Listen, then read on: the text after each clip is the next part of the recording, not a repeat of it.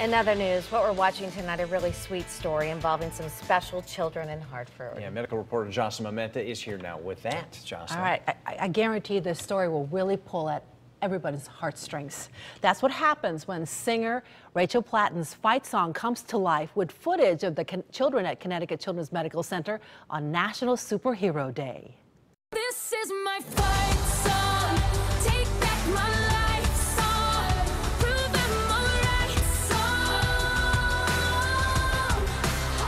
My power's turned on. Powerful lyrics and music set to the excited faces of the children at Connecticut Children's Medical Center on National Superhero Day.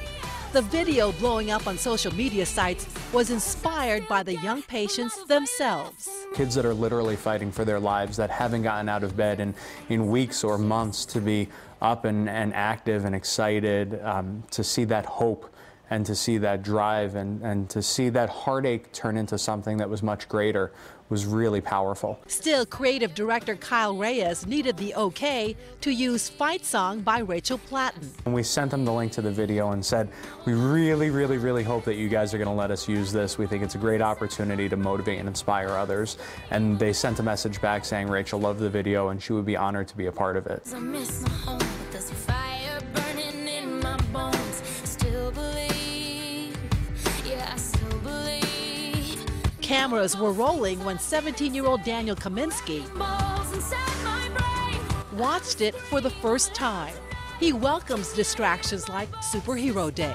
Like, you'll be here and then the next thing you know, it'll be time to leave and you almost won't want to leave because all that's going on. A big part of our job is to provide those distractions for kids, finding things that they're really interested in to draw them out of their room, to get them out of bed.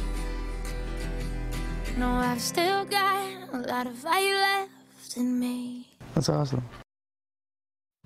It really is, isn't it great? Yeah. The video is on Facebook, Twitter, and you can also watch it on our website, WTNH.com. What a perfect anthem, because those kids are fighting every single day, and for the parents too, to The see kids, their the kids families, get smiles and the again. staff, everybody.